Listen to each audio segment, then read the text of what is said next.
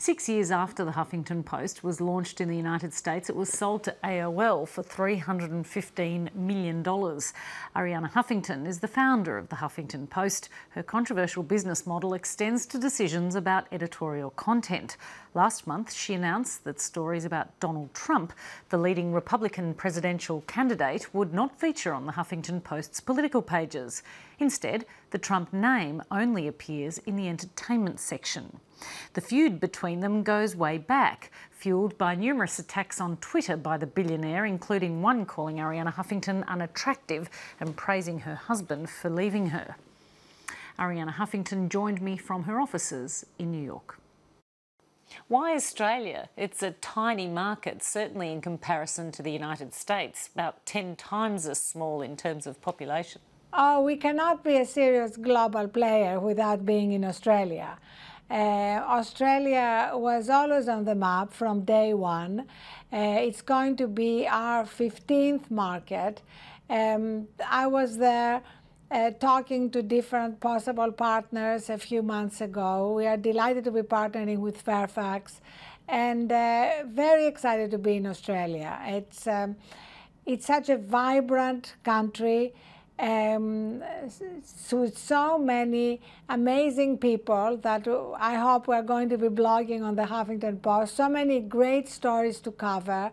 We are going to, for example, be covering exhaustively what's happening in Australia right now around this whole debate of work-life balance, our addiction to technology, how we bring up children, all these big global issues which are also playing out in a big way in Australia at the moment. What do you hope to achieve in Australia?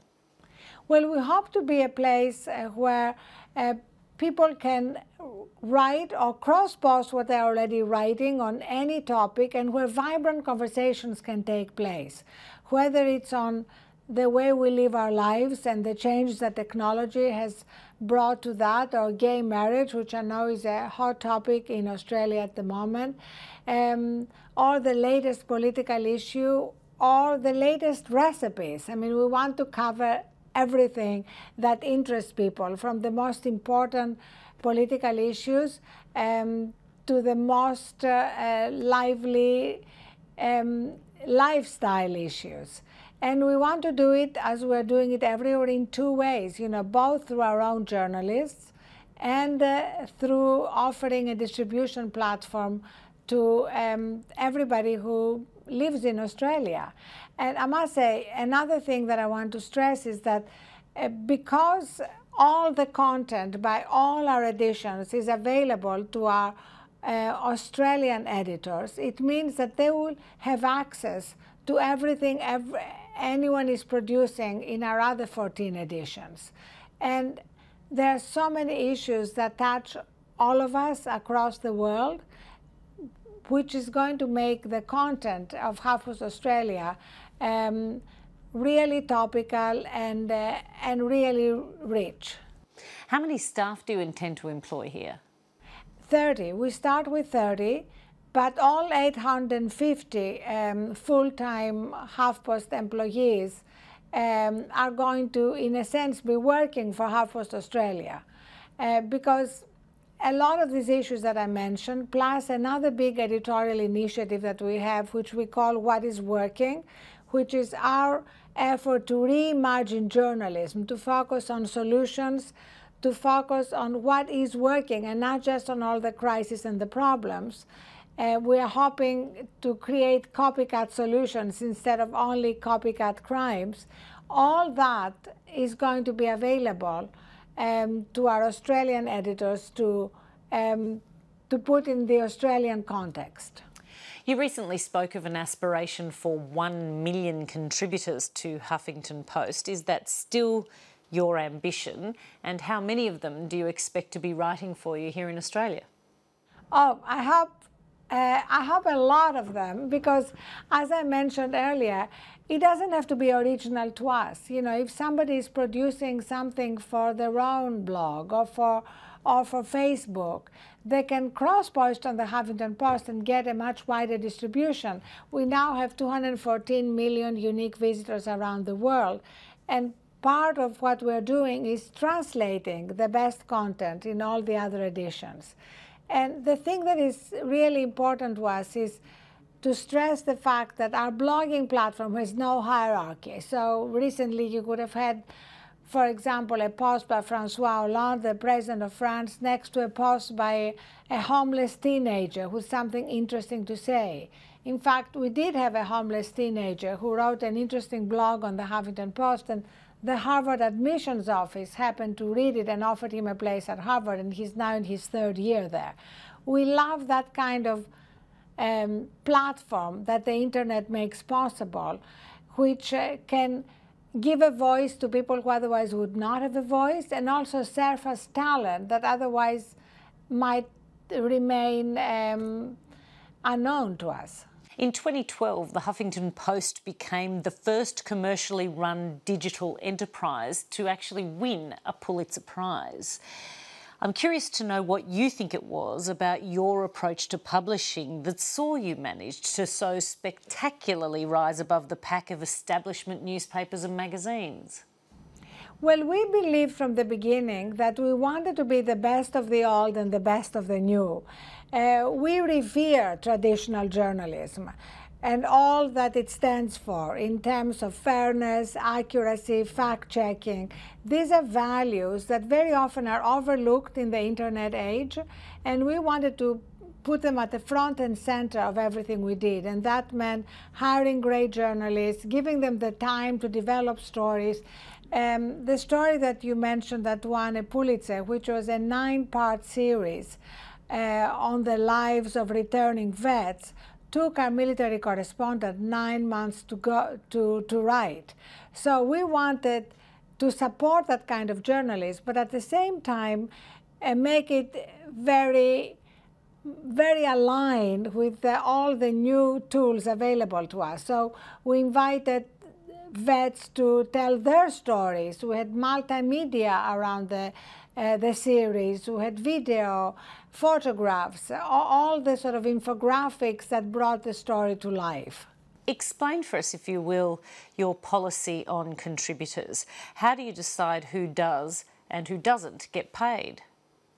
Well, I think there are 2 very different sets of people. Our full-time staff has different responsibilities and different privileges. You know, they have deadlines to meet, and they also have salaries and very good benefits.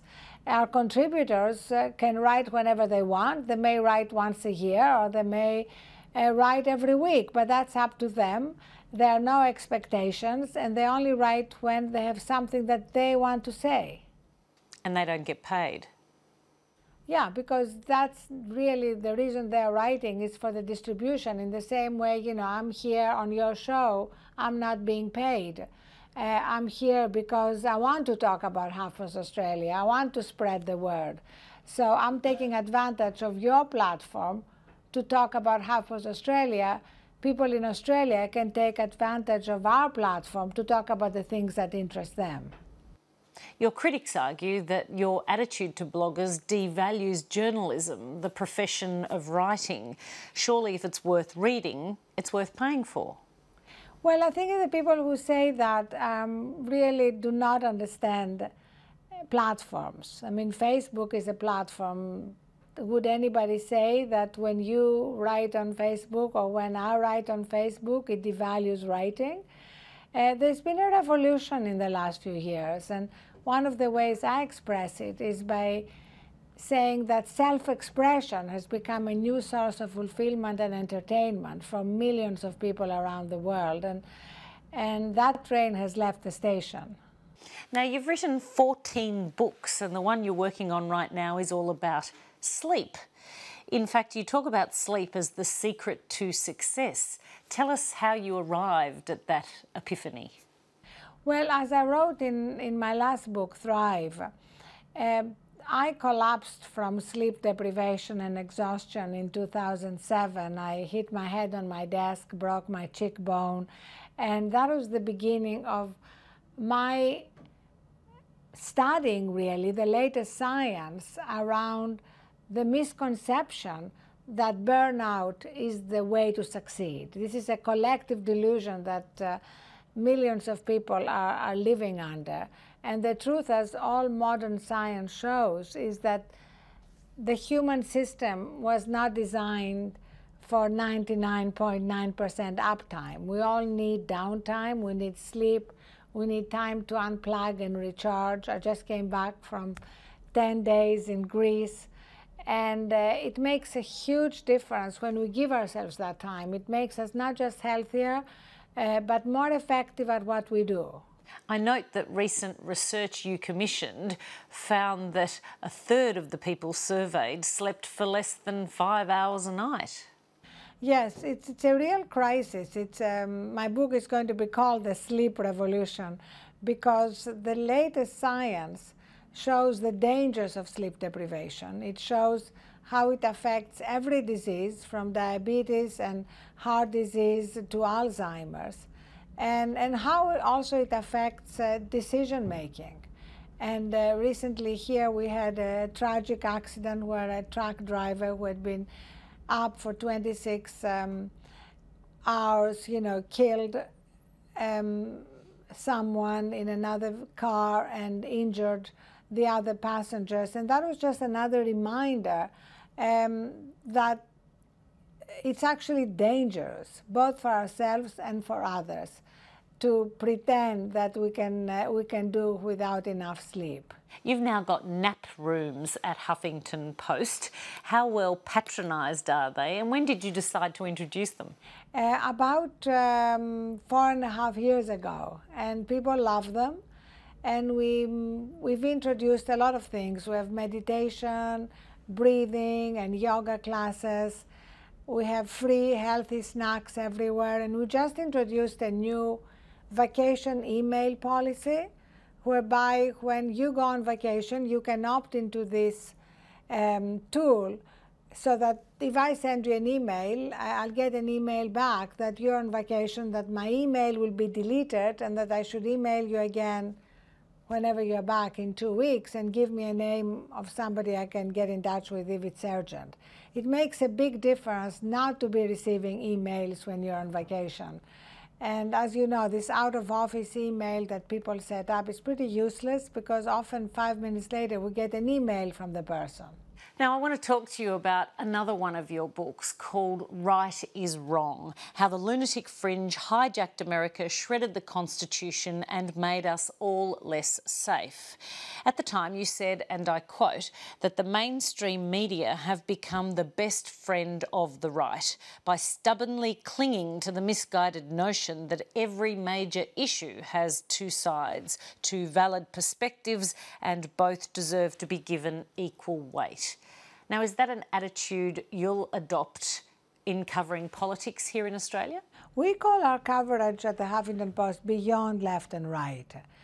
We believe that the major issues of our time, whether it's climate change, growing inequalities, or any other problem you want to bring up, does not really have an easy, productive way to see it in right-left terms. I mean, climate change is not a right-left issue. Growing inequalities is not a right-left issue. We have an enormous amount of people who are conservative, who are worried about stability if these inequalities grow much more. In the same way, issues like the war on drugs is not a left-right issue. And that is for us the much more productive way in which to look at the problems, and that's how we've been covering everything over the last 10 years. Does that mean at Huffington Post Australia you'll take a firm position on issues like climate change, like asylum seekers and immigration, like same-sex marriage and the war in Iraq? We take positions that we believe are in the public interest. We don't take positions in terms of cheerleading for one particular party or one particular candidate, but definitely we believe that there is a universal agreement among scientists of the reality of climate change, unless it's scientists who are in the pay of oil industries. And in the same way, yes, we are in favor of gay marriage. We consider it a human rights issue. We have from day one been opposed to the war in Iraq. We consider it the most tragic foreign policy mistake that America has been involved in, and we have certainly been proven right. So yes, we take positions when it comes to the public interest, but we don't take partisan positions. Finally, Arianna Huffington, let's talk about American politics. You've taken a fairly controversial stance on the leading contender for the Republican nomination, Donald Trump. Rather than covering him in the Huffington Post's political pages, you've taken the editorial decision that stories about him should only appear in the entertainment section. Why? Because we don't think he's a serious political candidate. We think he deserves to be covered in the entertainment sections. I think he's very entertaining, and that's why millions of people flock to hear him. But we don't believe that he's a serious political candidate. Even though he's leading the polls?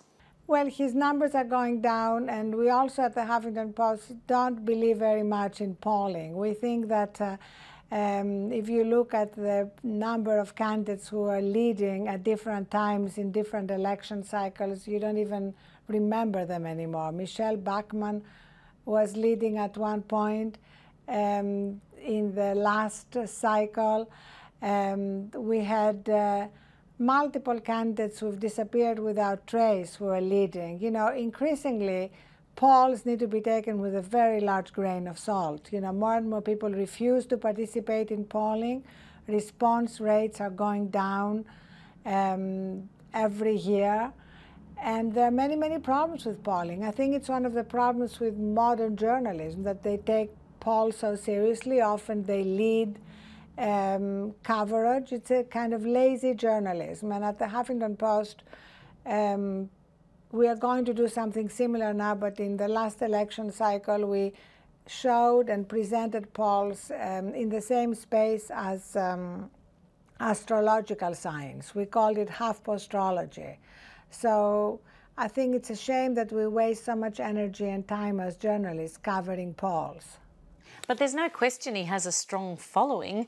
Just last week at a rally in Michigan, he attracted a crowd of some 3,000 people who came out to hear him speak. And as far as the first Republican contenders debate, that attracted a cable viewing audience of some 24 million people, the biggest audience in the history of cable television, rivaling the biggest of football matches.